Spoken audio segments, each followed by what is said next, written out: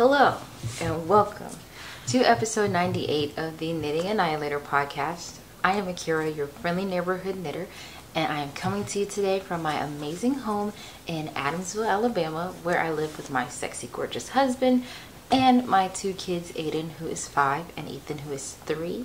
If you are a new viewer, welcome. I do hope that you stick around with us, go through this journey of our crafting life together, period. And if you're a returning viewer, how are you? Hey girl, hey. So, welcome to my living room. Don't know if you've been here in a while as far as the podcast is concerned, because I have, like the yarn wall and all that stuff, but my ring light is broken, so I figured the best lighting would be in the living room, and my son and husband are asleep in my room, which is across from the closet that I film in. So I was like, well, let's just take it to the front today. So welcome to my living room with beautiful lighting. Today is August 31st of 2023. It's 11 o'clock in the, I guess that's morning, midday,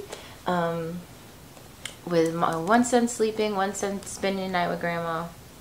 I was like, what better time than now to podcast? And I'm going to try to hurry up and podcast so I can hurry up and get it up before July ends today. So, how are you? The recap from, I think I uploaded a podcast in July. Nothing's been going on. It was a kind of a rough month, but we made it through, and now we are all steamboat ahead to kindergarten. So yeah, it's been wild. So I've been doing some crafting that I want to share with you, and yeah, I think that's all of it. So let's get started. You can find me on Instagram as knitting_annihilator_. All of these show notes and things of that nature will be listed down below in the description box where it says show more. And I usually put a lot of things on the screen for you, so I try to have some space for that for my editor so she can do what she needs to do. So yeah, I have one big humongous victory or finished object. I call them victories and battles because as knitters we are superheroes, and knitting is our superpower. And what have you accomplished with that? But defeating the depths of whatever you defeat when you craft. I'm wild today. I haven't had any coffee today, and I was an adult and I was like, oh, I'm gonna eat a salad, but now I want like pancakes and coffee. So we'll see how far this goes.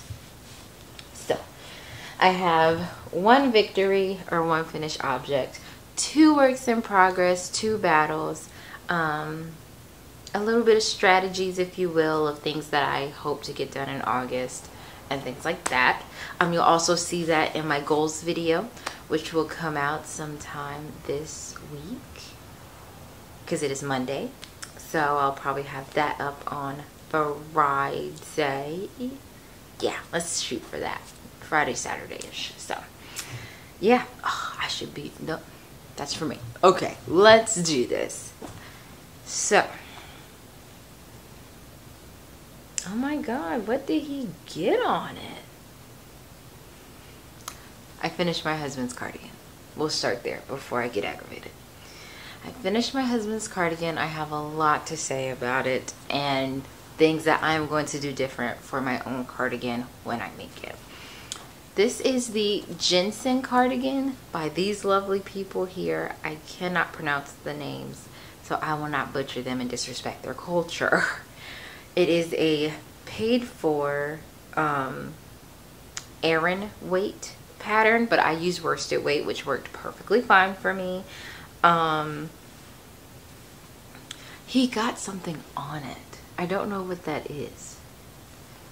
I don't know what that is. And that's so aggravating for me to show you. I finished it. last week.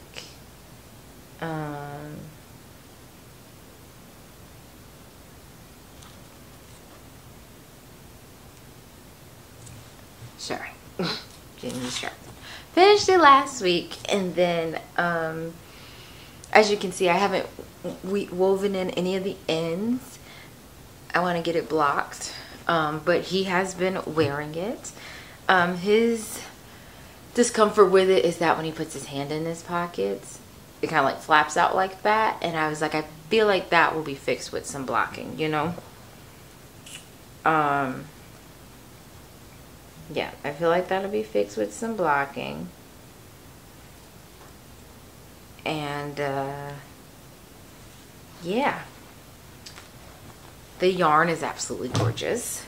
I love the color combination that I came up with. So it's like a tan, oh, you see a bit back here, tan beige with like a cream and a dark charcoal gray. So my sweater that I'm going to make myself is going to be the charcoal gray, cream, and the beige as like the stripes. And then yeah, I did his which was the second size. I think it was a 44-inch bust. The modifications that I made and I will make for myself, I'm Xing out the double knitting. I'm sorry, I'm not a double knitting girl. I have not loved that. Double knitting makes my hands hurt, and I kind of got through it in the smaller circumference, like here. I was able to kind of get through it, and I was like, okay. But once I got to this collar, I ended up just doing ribbing. Because honestly, that's just what double knitting is. You're just slipping the pearls. You're just knitting the knit, slipping the pearls. So once I figured that out, I said, oh honey, I'm just going to do ribbing. Because this is ridiculous. Also called for tubular bind-offs. I just did Jenny's surprisingly stretchy bind-off instead of that. This is my first time knitting a pocket like this. So I'm hoping the blocking will kind of help with however the pocket is supposed to lay. One can only hope. This is my first time knitting. I think I've only made one other pocket in my life, and it was like a kangaroo pocket, like a little flap on the front. So yeah, this was my experience with the pocket. And I think that's it. That's the only things that I would change, is the double knitting, not doing that.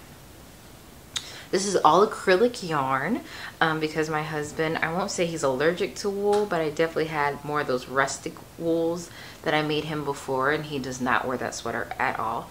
So I decided to go acrylic this time, and he has worn this since I've gotten it off the needles at least 2 or 3 times until I'm like, okay bro, please let me finish and block it, and you know, weave in the ends and all that stuff. He tells people those are his dangly decorations, his little frilly parts is what he's been telling people when he wears it outside. So I love it. Definitely going to make one for myself. I am not scared. What I'm going to do for myself, instead of the ribbing and the double knitting, I'm going to use a tactic that I seen in the Elm Street hoodie, and just do a folded situation, figure out the numbers for it, and then just knit that and then fold it in and then tack it down that way. So because I also don't like how the double knitting is kind of like what is the word, grippy, I guess. Like you can definitely tell that it's got like some hold to it. So if you put it like in here, it's kind of like, you see what I'm saying? It's grippy. Grippy is the only word that can come to mind right now. It's got like a good grip on it. Whereas other things don't feel that way. Like it's kind of tight. And I don't know if it's kind of tight because I I got tighter once the double knitting started. But yeah, overall, I do love the finished product, and I love the fit of the finished product on myself and my husband. So I am going to knit the 44-inch bust size for myself. That's what I was saying about the pattern. Technically, it is a paid-for pattern, but the only way you can find the pattern is in the book, and it is the Moon and Turtle. Is it Moon and Turtle or Moons and Turtles? This would have already been on the screen already, so you don't even have to torture yourself with whatever I'm doing. But I want to say it's Moon and Turtle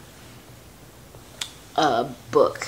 It is a issue apart in association with Pom Pom magazine, and I think I'm going to knit everything in that book except for like the socks. But like there's a hat pattern in there that I am dying to cast on. There is a like a striped shirt pattern. There's like a hood thing in there that I think is super cute and I would be able to go with. But yeah, so that is the Ginsan cardigan, finished, all the knitting, and just needs a good blocking. Very proud. So let's get into the battles and what I am working on. I'll start with the oldest first because the newest one we have to talk about a lot of things. So boom. So living in my Stitching the High Notes bag that says to bed or to sleep is an Outlander inspired project and an Outlander inspired bag. So I am knitting the Stripey Turtle Tank by Emily Curtis. I am so confident with that right now that I don't even know why I'm looking it up, because I'm so confident that that is who designed it. Because I know. Told you, Emily Curtis. Period. Stripey Turtle Tank. This is a black and white picture, but maybe you can see it. Okay, yeah. Oh, that's so good. Yeah. Alright, so this is a paid for fingering weight pattern that is usually called for one main color and like 5 or 6 minis.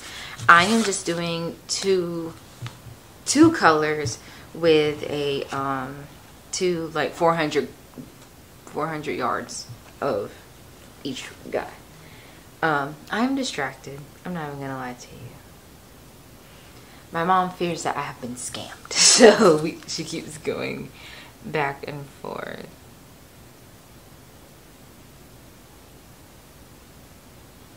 Okay. Yeah, we're gonna be outside. And then it was a birthday. There's a lot going on this phone. Alright, putting the phone back there. So, this is where I was. I haven't really gotten a lot done because I definitely focused my time on my husband's sweater and on my newest thing. So this is kind of my on-the-go project, or like a project that I can, you know, just sit if I'm talking to somebody or something like that. So I love how the things are striping up. One time I did more stripes than was called for, so then I made up for that a couple of times. So I'm just kind of letting the stripes do their own thing. I'm not being too picky about what's going on. And yeah, I'm loving it. I don't want to measure it because I feel like I'm not even halfway to where I need to be. But look at that. It is so gorgeous. The yarn is beautiful. So the yarn is from Bumblebee Acres Farm. And the green colorway right here is called Fraser's Ridge. And my yarn cozies are Outlander, and they're from Lila Styles. And all my stitch markers are Outlander themed from the Sexy Knitter. So that is Fraser's Ridge. And then this one, I am almost certain that one, yes, I knew it. This color here It's called Whiskey. So I really love this project, and when I pick it up and knit it, I always get like this surge of motivation of like, oh yeah, get it, and then you're going to at least get the body done, and da da da. And I'll be like, girl, stop lying. You just really like working on it, and that's okay if you just like to work on it. Just don't lie to yourself thinking that you're gonna get it done. My brother got me this. My brother got me this little Tanjiro when he was in Florida. So I carry it in all my project bags, and I put it in the one that I'm, you know, working on the most whenever I go places. So anything else? I'm making the third.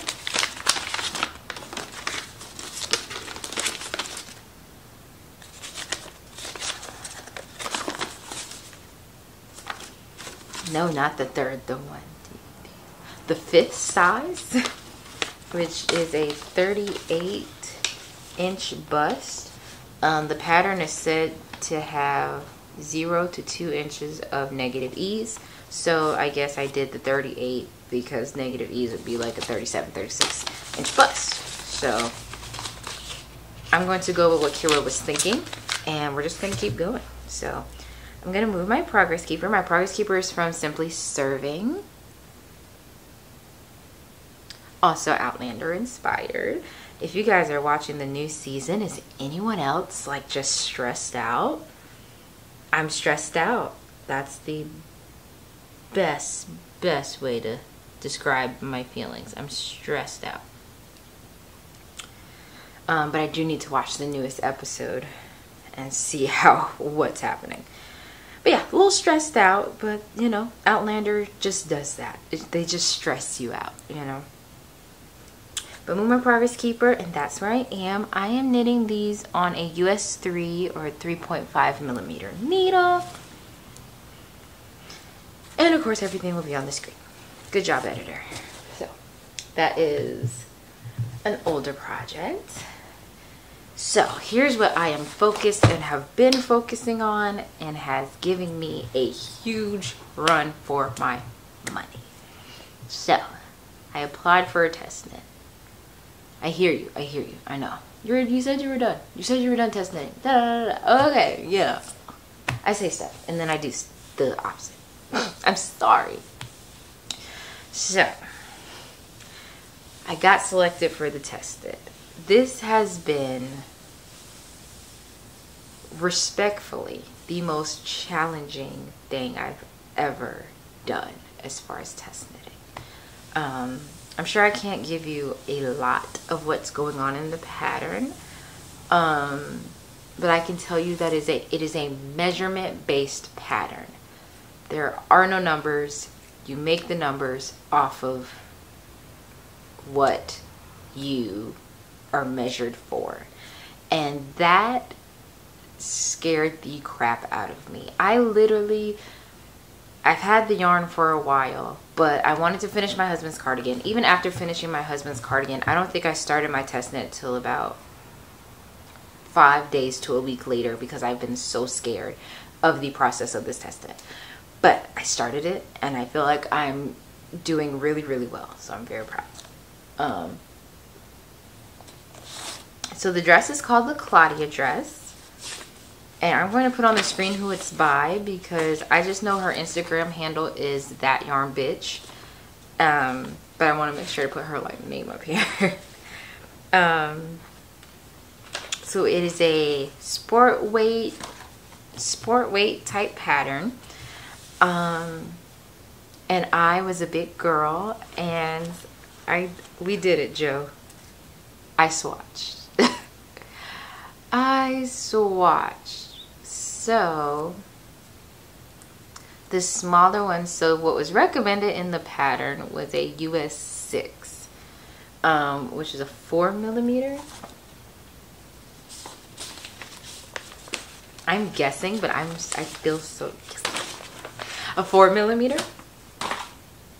But I went down to a 5, US 5, which is a 3.75 millimeter. because I like the fabric. So here's what the US 6 fabric made. So that's kind of what it looked like. And I guess I didn't really like the way the fabric looked in this one. So I swatched with the 3.75, and I just feel like it gave a little more maybe coverage.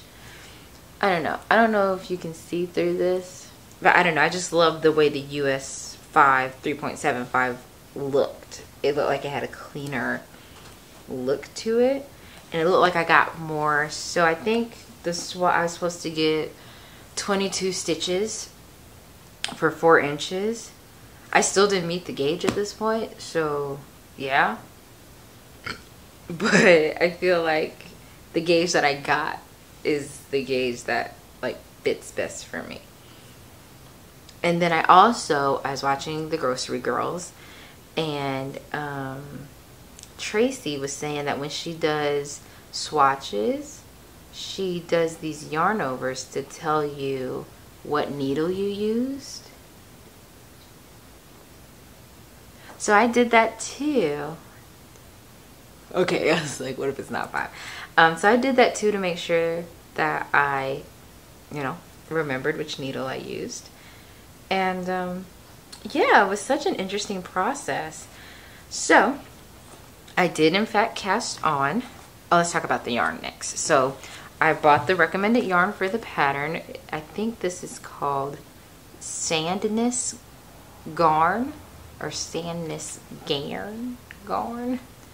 It's their line type. It is 53% cotton, 33% viscose, and 14% linen.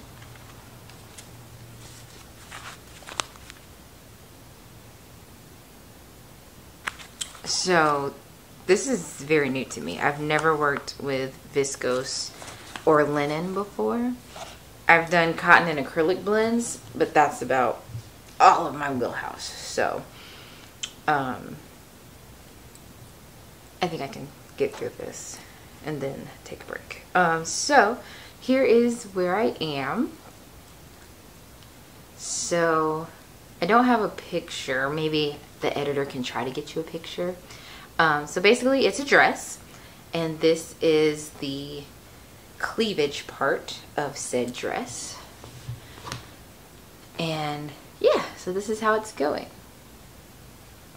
I finally got on with it, and I think it's going extremely well. I really would love to try it on once I'm done. I think I'm at like the bust increases, so I'd love to try it on once I'm done with that. But the construction has been very, very interesting. My progress keepers are by Ubebe Beads and Kalisha of the Corky Monday Craft Cast. So I got my man Shaggy hanging out with me on both sides.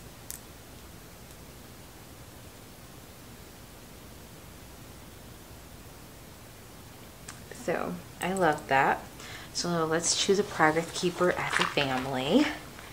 Let's see. Well, I like to keep them thin. I'm probably going to use them. I think I'm going to put Velma on there. Put Velma on there. And I don't mind telling you guys my measurements. So I have a 36-inch bust. I think it was a 31-inch waist and 36 inches in the hips. So we'll see how this gets on. Because people do things like they want to make goals for the month, and I've already told myself that I'm in between getting back to working out and eating less processed things, but you never know. I really need to start with drinking more water.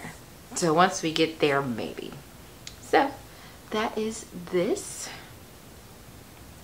That is the Claudia dress. The color I chose, I don't know. I think the colors are just numbers.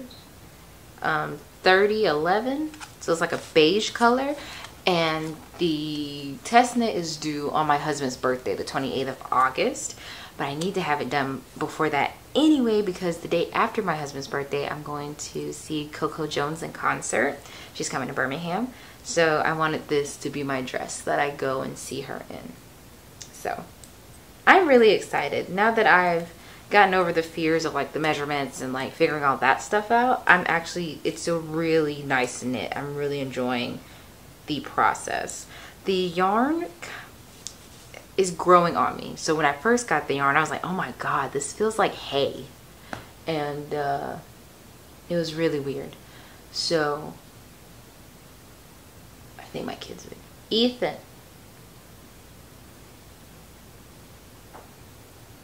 I heard someone speak. But anyway. It felt like hay when it first came in. So I was like, girl, I don't know about this, honey. But now that I've been working with it, it's blooming a little bit better. And then even I blocked the swatches, so I got them wet and stuff. And it does feel like it got a little bit better after blocking. So I'm proud of that. So, and I have been, you know, rubbing it across my body and my face and making sure that, you know, I don't have any reactions or anything. And it's been good. So I'm actually extremely excited about this. So I thought I'd show some stitches. So yeah, that's this, and it is living in my Naughty Knitting Sacks bag. And you can use the code SuperKnitter15 for 15% off. I use this one with tacos on it because in my mind, I feel like the outfit's going to be spicy, muy caliente, fuego. So I was like, yeah, it's going in the taco bag. And then inside the taco bag are little vaginas. Sorry if you have children, but I have a vagina, and I was like, yes, use it. So I've already used one. So getting up to, where did I? So about to right here. So halfway through the cleavage, like right here, I used one whole skein, and this is all I had left from the first skein. So we will see how many I need. I had 10 skeins. I had 10 skeins, and I used one skein to swatch. So 10 skeins. We'll pray we get it done with 10 skeins. So that is it. That is all that I am working on.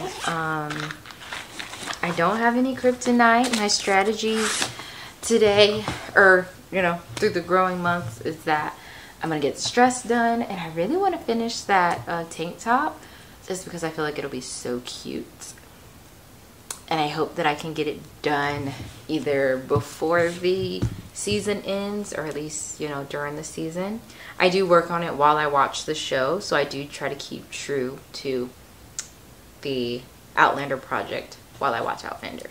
But yeah, that is it. So thank you so much for watching. If you enjoyed what you saw, please like, comment, subscribe, and hit that post notification bell, and it'll let you know whenever I post. I hope you have the most amazing time living the craftiest life possible, and I will see you in the next one. Bye.